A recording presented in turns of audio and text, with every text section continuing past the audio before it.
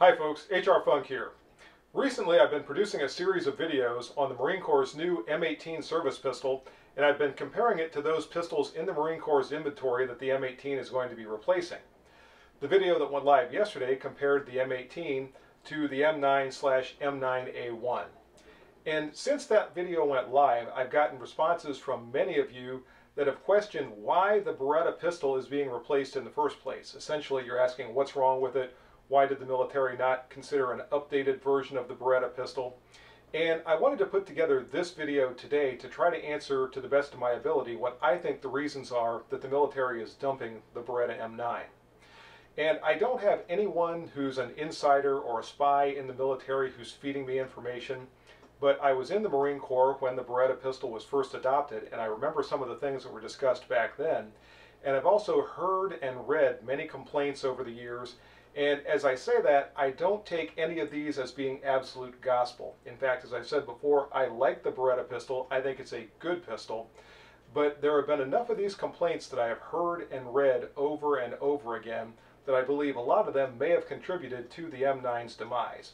So in this video, I'm going to look at what I believe, based on my research and what I've heard and seen over the years, as to why the Beretta M9 is going to be phased out as the official service pistol of the United States military.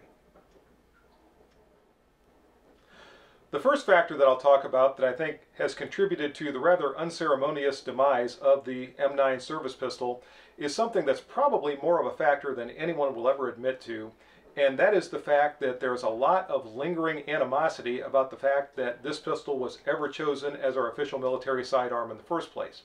Several years ago, as in maybe 5 years ago, I produced a video that was the 1911 versus the M9, and the title of the video was, "Did the Military Get It Right in 1985?" And as old as that video is, I still routinely get comments coming in from viewers, and a lot of those comments are from people that are just unhappy that this was ever chosen as our official military sidearm. And some of those people are unhappy that the Beretta pistol replaced the time-honored 1911. Some people are unhappy that along with replacing the 1911, it also heralded in the era of the US military using the 9mm cartridge. Some people are unhappy because they see the selection or the adoption of the M9 as a capitulation to NATO. Some people don't like it because it's a foreign manufactured pistol, or at least it's manufactured by a foreign company, even though these pistols now largely are made here in the United States. Some people don't like it because it was not brand X or brand Y or model P or whatever of some other manufacturer.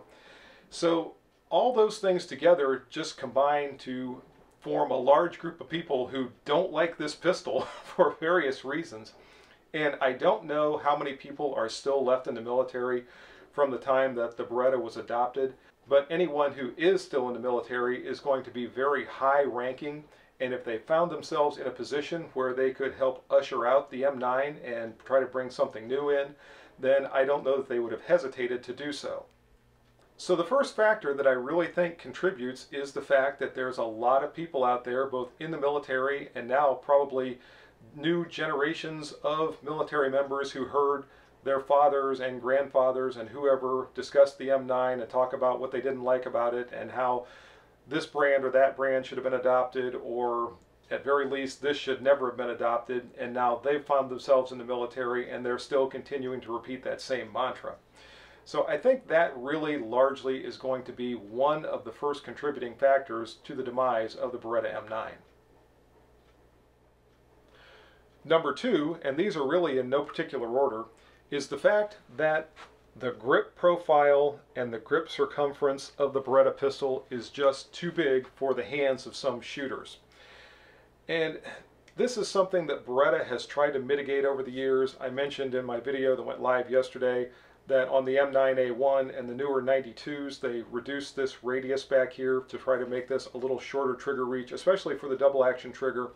But even so, there are some shooters who just can't easily reach that trigger and really can't manage the pistol at all with all of the controls, not just the trigger, but also the magazine release, the safety, the slide release, and what have you.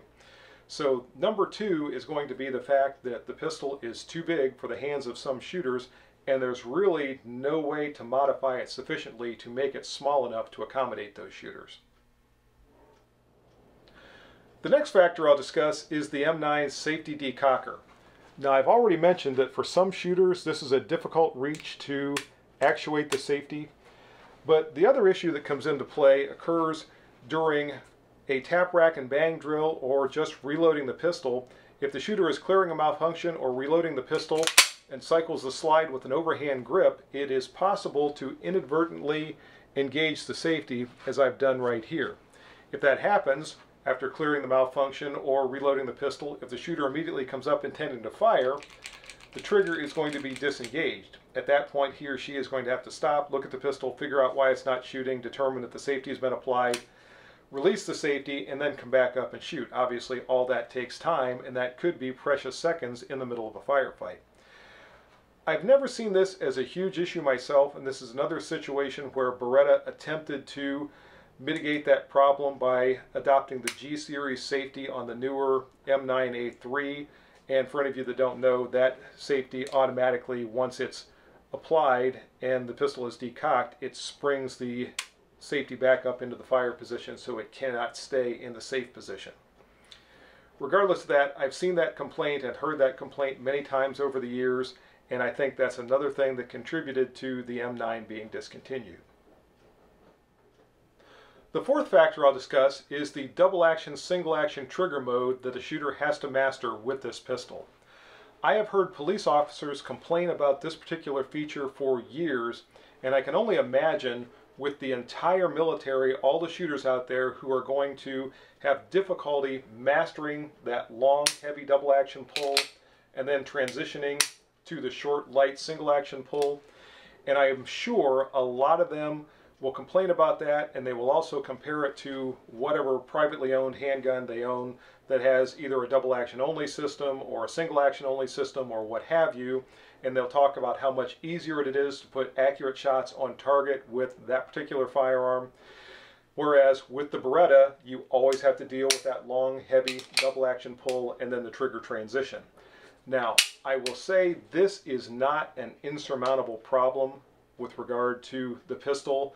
It's simply a training issue. I have carried pistols like this. You can become very proficient at managing that long, heavy pull and transitioning to the shorter, lighter pull.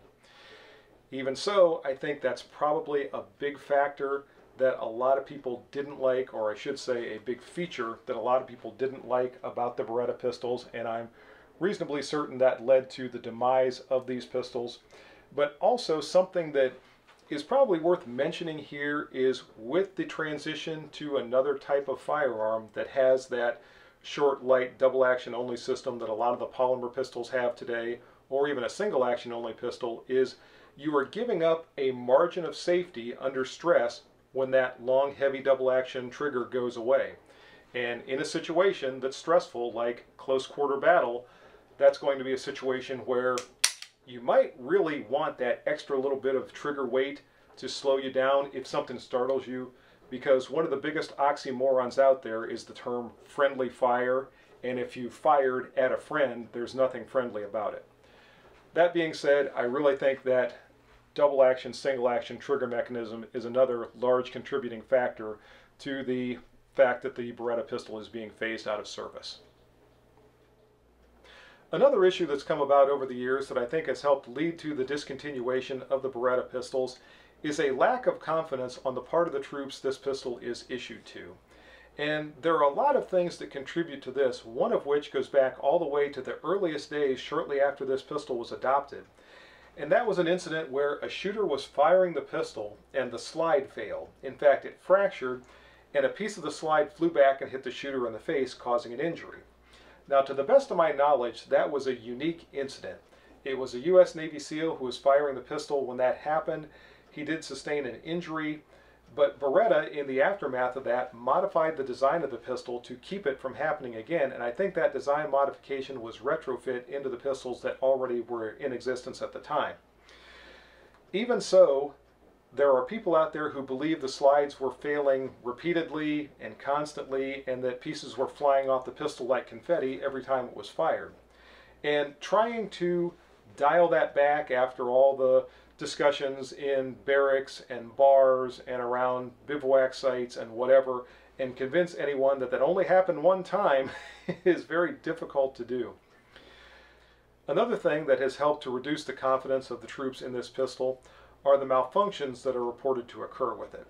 Now, largely, I think this is due to a couple of things, one of which is some maintenance issues with the pistol where they just did not have proper care taken of them over the years. If you have a pistol, regardless of how reliable the design may be, that has a magazine spring that's beyond its service life, a worn out recoil spring, an extractor spring that's not working properly, any of those things can lead to malfunctions in the pistol, no matter how reliable the design itself might be. And I think that is something that a lot of shooters didn't recognize. All they knew is the pistol they were given, the Beretta pistol that they were given, didn't work. They would have experienced similar failures with any other pistol in that type of a condition, but in their mind, it's the Beretta pistol, and that's what's not working properly. Lastly, there was the issue that it was experienced in the sandy environments when the pistol started to malfunction, and that, as I understand it, was a result of third-party magazines that were acquired by the military. They were probably less expensive, I wouldn't be surprised. And those magazines, when they were combined with sand, caused malfunctions. They did not occur with the Beretta magazines, and Beretta, to their credit, also modified their magazines, even though there wasn't a problem with them to begin with, to make them even less apt to malfunction if sand got inside of them. They came out with their so-called sandproof magazines. So even though there are explanations for all of those, the only thing the troops know is the pistols that they were trying to use didn't work. And once confidence in a firearm is lost by members of the military, or any armed professional for that matter, trying to restore it is very, very difficult. There are still people who were in the military during the Vietnam War who will not own an AR-15. In their mind, that is an unreliable firearm, it doesn't function reliably, and they absolutely will not own one. Trying to explain what happened with those early M16s and how it has been fixed over the years and those issues don't exist anymore, and the current AR-15 is a very, very reliable firearm, is something you will never convince them of.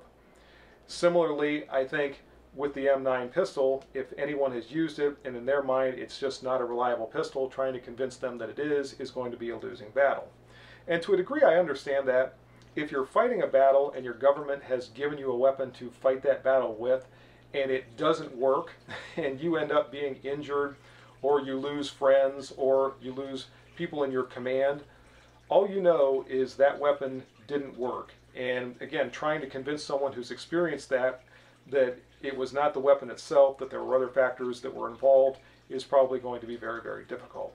So again, I think lack of confidence is another reason that the Beretta pistols are being discontinued. Size and weight is the next thing I'll discuss.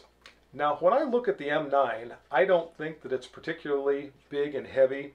At the same time, when we compare it to some of the 9mm pistols that are being manufactured today, it's probably difficult to look at this and not think maybe you could get something a little more compact and a little bit lighter for your troops to carry. So this is something that's highly subjective, and it's something that's very personal as far as your tolerance to size and weight and such. But if you're already carrying a lot of gear and you add to it a pistol that's on the top side of 2 pounds, probably trying to reduce that a little bit and go with something a little bit more compact and a little bit lighter might seem like something you want to do. So I think size and weight is another contributing factor to the demise of the M9. Next is the fact that with the M9 and the M9A1, there is no means to add an optic. And as we move forward and optics become more common on all firearms to include handguns, I think we're going to see pistols like this that don't have any capacity for adding an optic sight fade into obsolescence. So definitely with the modular handguns, as they were being assessed and as submissions were going to the military, they were being looked at with the idea that an optic would be something that would be added to the design. So the fact that the Beretta pistols didn't accommodate that is something else that led to their passing by the wayside. Ease of maintenance was probably also a contributing factor, and when we look at the newer polymer frame striker fire pistols, they are very simple and easy to maintain. Compared to something like the Beretta M9, they're going to be easier, they're going to be cheaper to maintain, And I think probably that ease of maintenance is another thing that contributed to the M9 being discontinued. I think cost is another consideration that came into play. Again, when we think about the current generation of polymer frame striker-fired pistols, the entire lower half of the pistol is essentially made in a mold, and the parts that go inside of that frame, a lot of them are stamped parts. They are very cheap and easy to manufacture. Machining is kept to a minimum, and usually it's just the slide and barrel that are actually machined.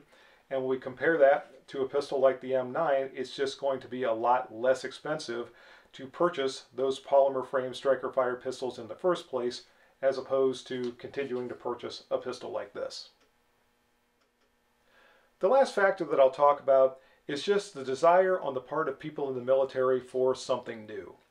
When we look at the M9, it has design elements that go back at least to the 1930s, and for people in the military today, they probably look at this and feel like they're carrying an antique. And when we combine that with people who are in the military in their 20s and 30s, and they know that they're carrying the same pistol that their fathers or mothers carried a couple of decades ago, they've got to be thinking that there must be something new on the market today that's going to perform better for them than this pistol that in their mind is antiquated. So I think when we combine all of those things, and I think probably all of the factors that I just talked about exist in different factions of the military to different degrees, but they all combined to form a culture where this was just something that they did not want to continue working with, to the point that even when Beretta offered for consideration the M9A3, no one in the military was really even interested in looking at it. So all of that again combined to lead to the modular handgun system and the ultimate adoption of the M17 and M18. And that's the video for today. If you have any questions or comments, as always, make sure you forward those to me. Remember, if you purchase anything from Optics Planet, be sure to use my discount code, which is... And if you use that discount code, it's good for 5% off anything you purchase from Optics Planet. Also remember, WarbirdBunker.com is making t-shirts for the channel. I'm wearing one of Nathan's t-shirts here. You can get this t-shirt or my t-shirt or any of his other firearms or patriotic themed gear if you go to WarbirdBunker.com, and be sure to use my discount code, which is HRFunk4U, and you'll get 10% off that purchase. So see you next time, folks. And until then, good shooting. Bye-bye.